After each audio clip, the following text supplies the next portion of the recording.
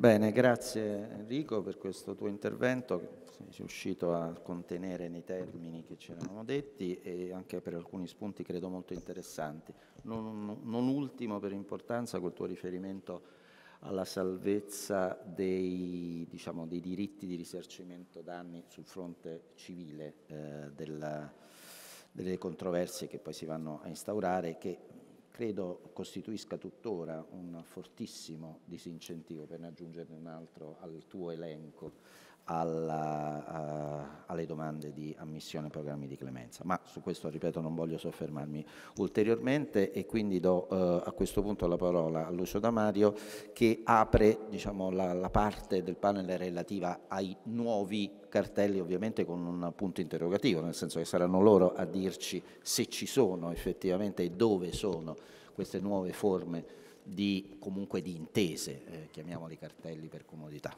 Prego Lucio. Grazie Gustavo, mi unisco anch'io ai ringraziamenti all'associazione, ad Alberto, è davvero un piacere essere qui. Io tratterò velocemente, di nuovo, dati i tempi, un tema specifico che è quello del rapporto tra antitrust e mercato del lavoro, quindi essenzialmente il no poach, il wage fixing, perché abbiamo visto che c'è stato un notevole incremento nell'enforcement a questo riguardo. Grazie mille.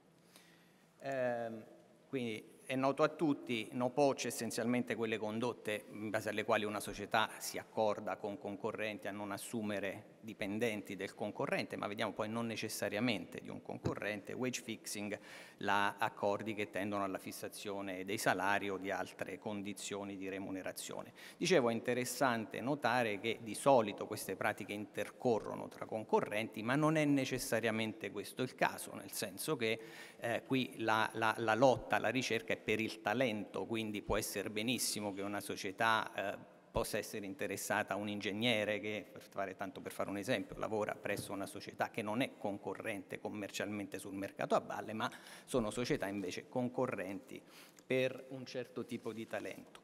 Ci sono state moltissime dichiarazioni pubbliche da parte di tante autorità, qui ne abbiamo riportate alcune. Chi c'era 2 anni fa a Roma ricorderà la commissaria Vestager porre l'attenzione proprio su questi temi, tra le altre cose, ma la sensazione è che ci sia proprio un terreno molto fertile, che quindi alcuni casi ci sono stati, l'incremento nell'attività di enforcement c'è stato, ma forse il bello deve ancora venire. Mi piacerebbe inquadrare velocemente la situazione dando uno sguardo a quello che è successo negli Stati Uniti, perché questa è un'onda lunga che arriva dagli Stati Uniti, sono partiti prima. Il primo caso c'è stato nel 2010, è un caso di no poach bilaterale tra varie aziende tech della Silicon Valley, poi chiuso con un settlement pesante, ma insomma chiuso con un settlement. Siamo nel 2010. Poi silenzio per 6 anni, finché DOJ ed FTC pubblicano delle linee guida specifiche nel 2016, di nuovo alzando un po' l'attenzione, ma di nuovo poi silenzio per tanti anni, finché nel 2020 è partita una stringa di casi penali negli Stati Uniti. Quindi qui siamo nell'ambito, il criterio è la per se rule, non la rule of reason, no? nel penale. E a che cosa abbiamo assistito? È interessante perché noi abbiamo individuato almeno 6 casi, no? Di questo tipo. Il primo caso è United States vs. Jindal, no? Partito nel 2020. È praticamente il primo caso di wage fixing. Qui sostanzialmente la fattispecie è questa, una società di staffing per fisioterapisti che si era accordata con dei competitor per tenere basso sostanzialmente il livello di remunerazione dei fisioterapisti. Primo caso di wage fixing, si è andati a trial e il giudice in Texas ha mandato tutti assolti. Dopodiché arriva il primo caso di no poach da vita, parte nel 2021, però stesso esito, non ha retto alla prova del giudizio penale, di nuovo mandato tutti assolti. Terzo caso, United States versus Manahe, anche questo è un caso, anzi qui c'è sia wage fixing che no poach, del 2022, stessa cosa, mese scorso, tutti assolti.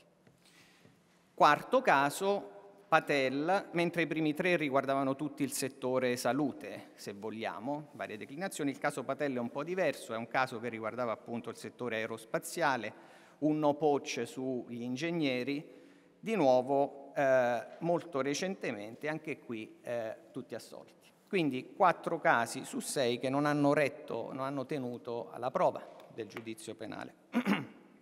C'è un caso attualmente pendente che è Surgical Care Affiliates, che è un po' il fratello, se non il gemello di Davita, condotte molto simili, soggetti diversi, che pende, e c'è un unico caso in cui il DOJ è stato vittorioso, che è quindi United States vs. He, un caso molto particolare. La società si era dichiarata colpevole essa stessa di essersi accordata a non assumere dipendenti di 2 concorrenti. Quindi la statistica ci dice che sul per sé, ecco, alla tenuta poi, alla prova dei fatti del giudizio penale, DOJ sta riscontrando qualche difficoltà, e in particolare il caso Patel, nella motivazione del giudice si trovano passaggi interessanti, perché il giudice ha chiarito, ha detto espressamente che il governo avrebbe dovuto dimostrare l'esistenza di effetti anticoncorrenziali, che è un po' controintuitivo nell'ambito della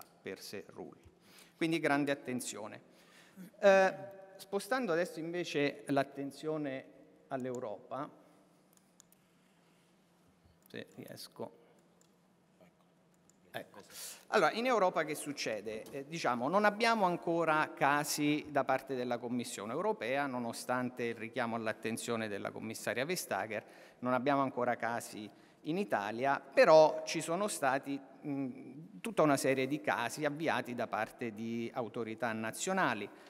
Abbiamo notato una prima fase che arriva fino al 2020 circa, in cui si è iniziato un po' a subodorare il problema, però nell'ambito di procedimenti che riguardavano anche e soprattutto altre condotte anticoncorrenziali, e quindi nell'ambito di un insieme più ampio si è andato ad attenzionare anche o profili di no poach o di wage fixing, ma era davvero un di cui. Soprattutto l'autorità spagnola è stata particolarmente attiva a questo riguardo. C'è il caso Freight Forwarders del 2010, Professional Haircare del 2011, più recentemente nel 2019 Industrial Assembly and Maintenance.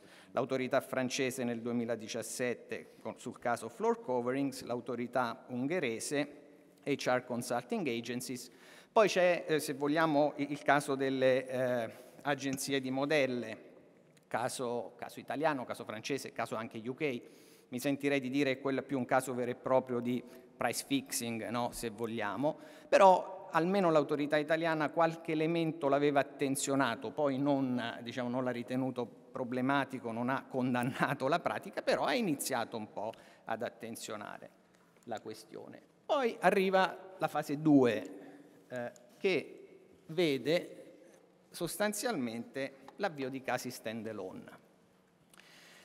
E guardando solo al 2021 e al 2022, noi ne abbiamo individuati almeno 8 di casi, che sono quelli che trovate nella slide. Ovviamente non li menziono tutti.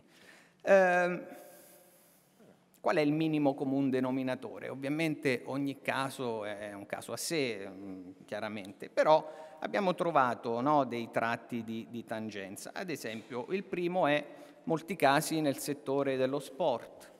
C'è il caso polacco, Basket 2021, il caso lituano, Basket 2021, il caso portoghese Professional Football League 2022, l'altro caso polacco sulla Speedway League del 2022. E anche in questo caso l'altro minimo comune denominatore era il Covid, nel senso che, e forse posso prendere ad esempio il caso lituano, tanto per fare un esempio di quello che è successo. Cosa succede? Covid, il governo impone le restrizioni che tutti noi conosciamo, no?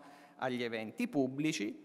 A quel punto la Lega Basket si riunisce per sostanzialmente decidere se porre fine o non porre fine al campionato. Nell'ambito, a margine se vogliamo, di quella riunione si discute, si tocca tangenzialmente il tema: ma cosa dobbiamo fare adesso con gli stipendi dei giocatori? Continuiamo a pagarli? Smettiamo? Che si fa? Ma toccato abbastanza tangenzialmente, tant'è che qualcuno pare abbia risposto: ma questo è un caso di forza maggiore, qualcun altro risponde: devo parlare con i miei avvocati, qualcun altro risponde: ma non lo so. Quindi, diciamo, toccato tangenzialmente. L'autorità lituana ritiene però che comunque questo è sufficiente a ridurre l'incertezza, no, in merito al comportamento dei concorrenti, quindi condanna, e condanna tutti, condanna anche chi non aveva espresso alcun parere, giustamente per non essersi distanziato, condanna anche chi aveva continuato a pagare i giocatori, condanna tutti. Di tutti questi casi che vedete qui, il caso lituano è l'unico su cui c'è già stato il primo grado. Anche questo è stato annullato dal giudice di primo grado. Cito, non so quanto tempo ho, professore, ancora un paio di minuti. Cito il caso rumeno perché nasce da un whistleblowing, no? E se volete il whistleblowing è un po' forse lo strumento d'elezione, no? Per far emergere questo tipo di problematiche, l'abbiamo trovato interessante.